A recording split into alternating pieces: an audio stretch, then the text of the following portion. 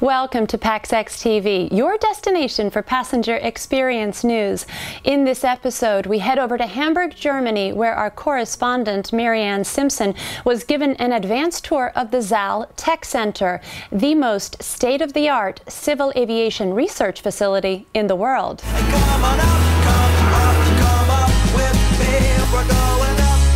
Runway Girl Network has been following this story since they broke ground on the site.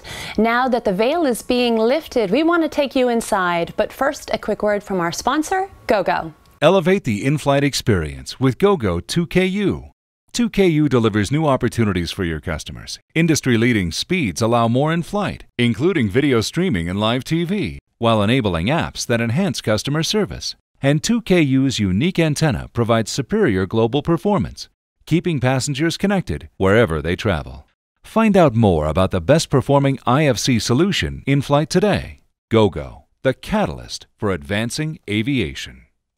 Today is a very, very important day for aviation in Germany, in Northern Europe, and in fact the entire world. It's the VIP grand opening of this magnificent building that I'm standing in, the ZAL Tech Center, which is Hamburg's state-of-the-art new center for applied aeronautical research. This 25,000 square meter facility has been about 100 million euros and several years in the making. It's a collaborative effort that brings together all the key players in Hamburg's aviation industry under one roof. We have something like 25 partners doing research here together, sharing innovations, sharing ideas, and being faster and to the market, cheaper to the market, with better ideas than the others without this building.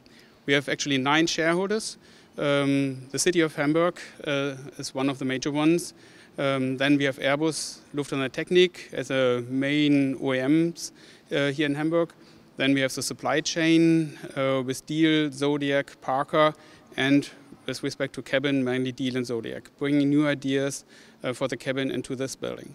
And then last but not least, we have the universities here in Hamburg. Actually, we have 4 universities working in the aerospace field, and they will all move into this building here. And we are now here in Hangar A.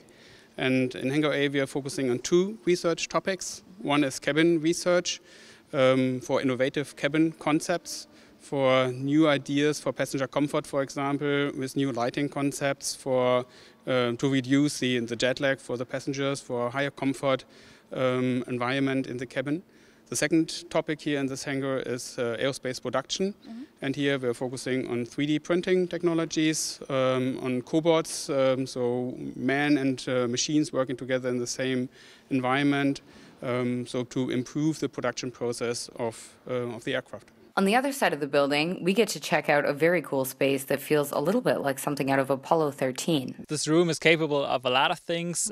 This is the ZAL Acoustics Lab, and what you see here is a fuselage demonstrator that can simulate noise and vibrations of an engine in flight. We can simulate up to 140 decibels here in this lab.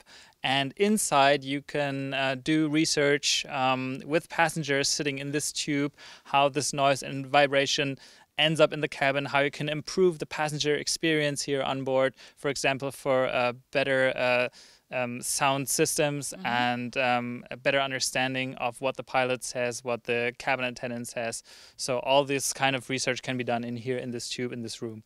Lots of companies working in aviation tend to keep their intellectual property close under lock and key, and there will always be cases where that's a competitive necessity. But those working together at ZAL will be encouraged to collaborate and share in order to speed innovation. But the benefit is coming from sharing ideas, from bringing things together, from bringing new ideas from the outside world, even from other branches like the gaming industry, the windmilling industry, into the aerospace industry. So this sharing of information, of ideas, that's one of the key elements. And we will promote that with new formats, for example, radar, so-called radar groups, research slam activities, to support that exchange of information and to be creative together.